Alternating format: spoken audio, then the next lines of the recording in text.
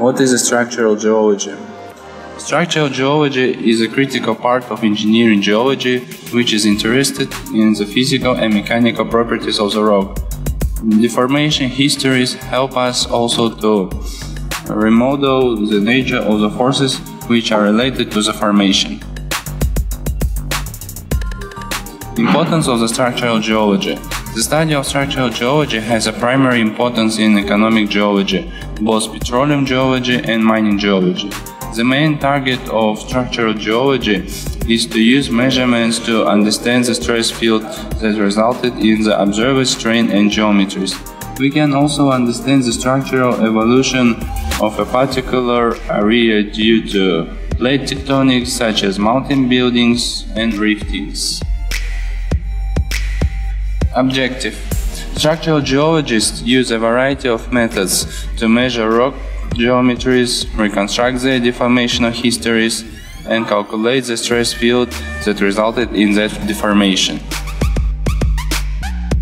Geological timescale. The geological timescale (GTS) is a system of geochronological dating that relates geological strata stratigraphy to time and is used by geologists, paleontologists, and other earth scientists to describe the timing and relationships of events that have occurred during Earth's history. The table of geological spans presented here agrees with the nomenclature, dates, and standard color codes set forth by the International Commissions on Stratigraphy. Our geochronological table, International Chronostratigraphic Chart, the largest defined unit of time is a superion, composed of aeons. Aeons are divided into eras, which are in turn divided into periods, epochs, and ages. The term eothem, system, erathem, series, and stage are used to refer to the layers of the rock that correspond to these periods of geologic time in Earth's history. A map legend is a table or chart included on a map to indicate the meaning of the map's varied symbols. This can be also called the map scheme. In structural geology, when we plot the cross-section, we use these widespread legends to show from what rocks our layer is consist of. Earth layers. The Earth is composed of 4 different layers. The crust is made of the lightest material, and the core consists of heavy metals. The Earth's layers are crust, mantle, outer core, and inner core that you can see in the following picture. The crust. The Earth's crust is like a skin of an apple. It's very thin in comparison of the other 3 layers. The crust is a layer that you live on, and is the most widely studied and understood. The crust of the Earth is broken into many pieces called plates. The plates float on the soft plastic mantle, which is located below the crust. Tectonic plates you can see in the following picture. The crust is composed of 2 basic rock types, granite and basalt, as I said before. The continental crust is composed mostly of granite. The oceanic crust consists of a volcanic lava rock called basalt.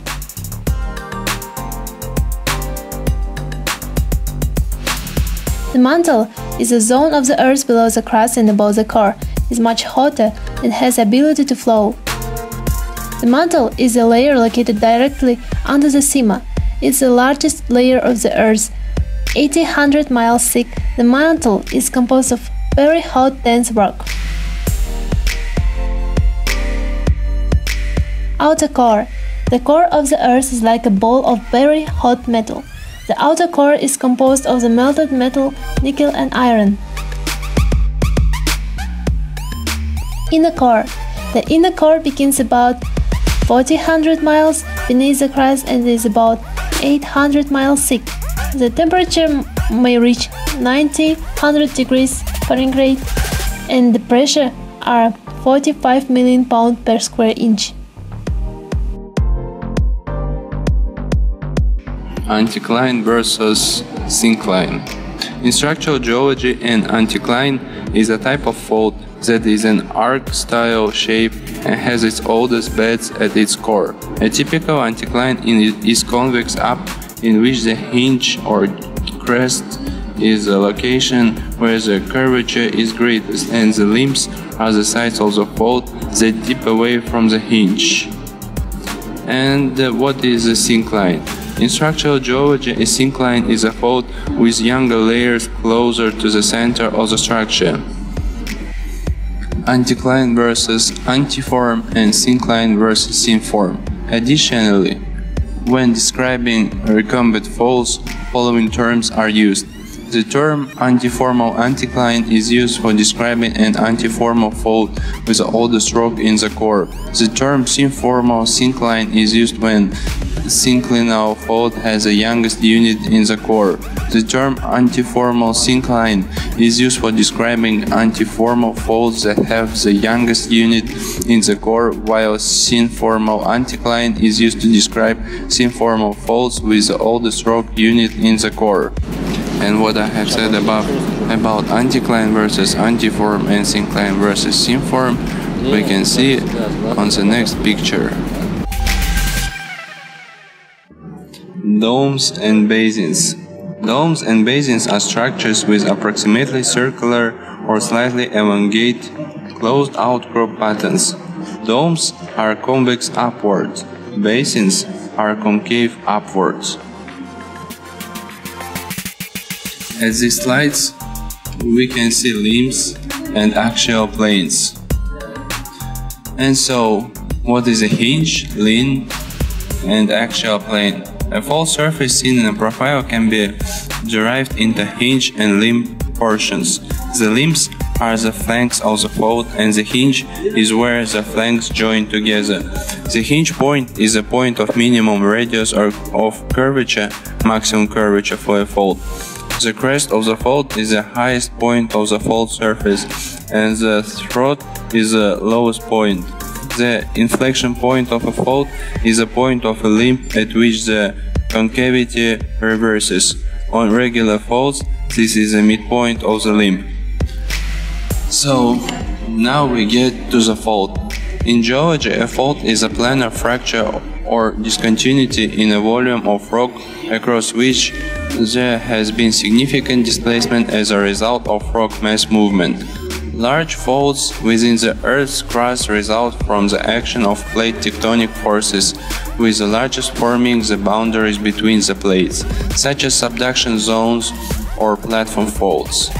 Energy release associated with the rapid movement on active fault is a cause of most earthquakes. Types of faults. A close look at faults helps geologists to understand how the tectonic plates have moved relative to one another. Types of movement of crustal blocks that can occur along faults during an earthquake. First, where the crust is being pulled apart, normal faulting occurs, in which the overlying hanging wall block moves down with respect to the lower footwall block.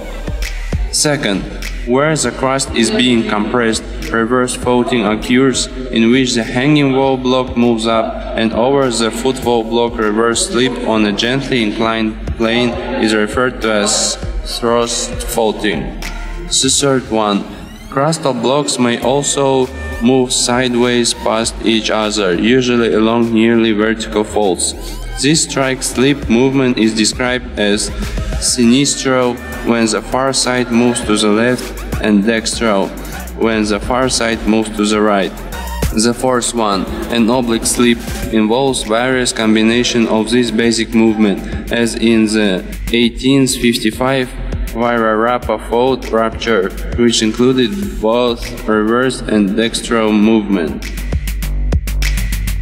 Horst and Graben.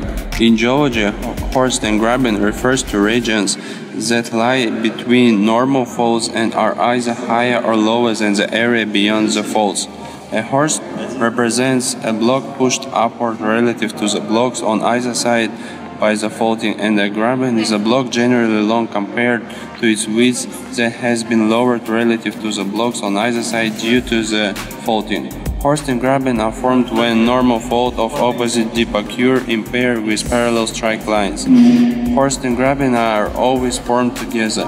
Graben are usually represented by low-lying areas such as rifts and river valleys, whereas horsts represent the ridges between or on either side of these valleys.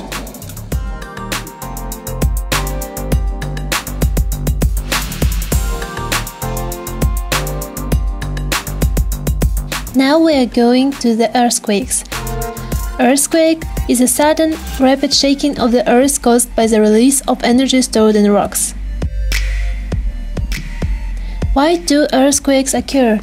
Scientists believe that the movement of the earth plate bends and squeezes the rocks at the edge of the plates. Sometimes this bending and squeezing puts great pressure on the rock.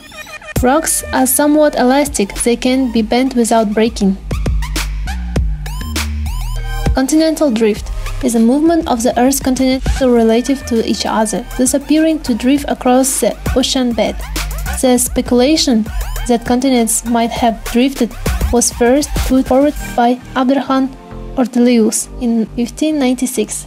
The concept was independently and more fully developed by Alfred Wegener in 1912, but his theory was rejected by some for lack of mechanism, and other because of prior technical commitments. The idea of continental drift has been subsumed by the theory of plate tectonics, which explains how the continents move. Plate tectonic boundaries. There are three kinds of plate tectonic boundaries: divergent, convergent, and transform plate boundaries. Divergent boundary. A divergent boundary occurs when two tectonic plates move away from each other. Along these boundaries, lava spew from long fissures and geysers spurt superheated water.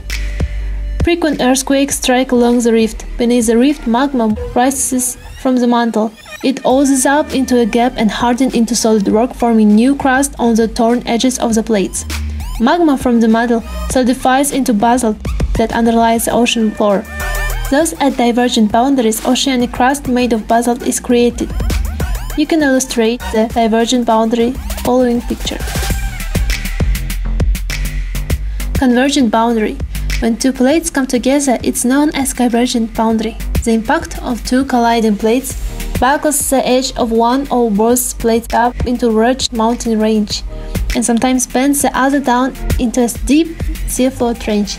A chain of volcanoes often form parallel to the boundary, to the mountain range, and to the trench. Powerful earthquakes shake a wide area on both sides of the boundary. You can illustrate it in following picture. Transform plate boundary. Two plates sliding past each other forms a transform plate boundary.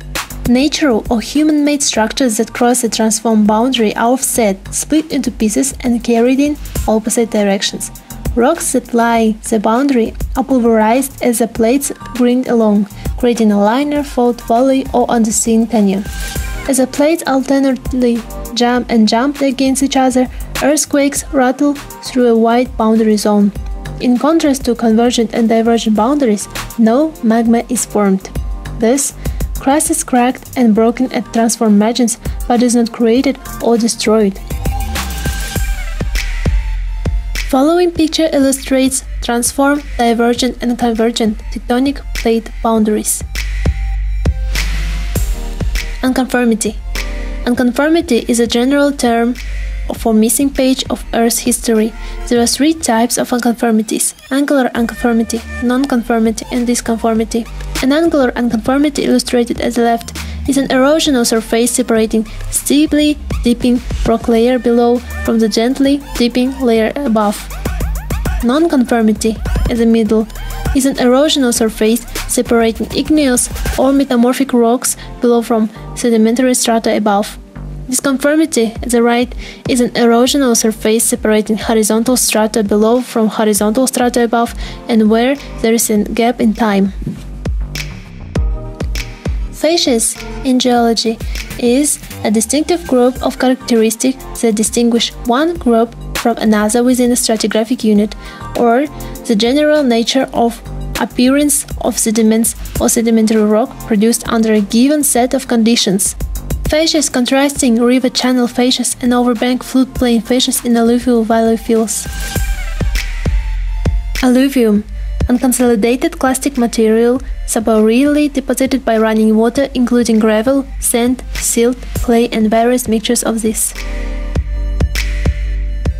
Colluvium, unconsolidated, unsorted earth materials being transported or deposited on side slopes and/or at the base of slopes by mass movement and by local, unconcentrated runoff. In this picture, you can see colluvium, alluvium, and fluvial facies. And now we get to the remote sensing. Remote sensing is the acquisition of information about an object or phenomenon without making physical contact with the object, and thus in contrast to on-site observation. Remote sensing is used in numerous fields, including geography and most earth science disciplines. For example, hydrogeology, ecology, oceanography, glaciology, geology. It also has military intelligence, commercial, economic planning, and humanitarian applications. In current usage, the term remote sensing generally refers to the use of satellite or aircraft-based sensor technologies to detect and classify objects on Earth, including on the surface and in the atmosphere and oceans, based on propagated signals. It may be split into active remote sensing, when a signal is emitted by a satellite or aircraft and its reflection by the object is detected by the sensor, and passive remote sensing, when the reflection or sunlight is detected by the sensor. So, what is active remote sensing? Active remote sensing is a class of remote sensing that makes use of active remote sensors. These sensors provide their own source of illumination, and they emit radiations that are directed towards the target body that is to be investigated. Active remote sensors emit energy in order to scan the objects and areas, and they then detect and measure the radiations that are reflected or are backscattered from the target body. Here we can see the diagram of active remote sensing. The next one is passive remote sensing. Passive remote sensing is a class of remote sensing that make use of passive remote sensors. The sensors are used to detect natural radiations that are emitted by the object or by its surrounding areas. The most common source of energy that is measured by passive remote sensor is reflected sunlight. Here we can see the graph how the passive remote sensing can be acquired and can be processed. So, thank you everyone. Geology rocks.